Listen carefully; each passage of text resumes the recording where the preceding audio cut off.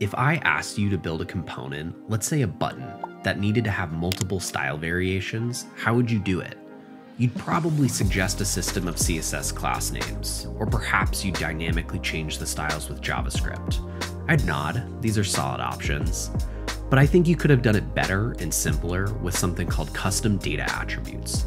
They're created by prefixing any attribute you can think of with the word data, and when combined with CSS attribute selectors, they become a wickedly powerful way of building UI.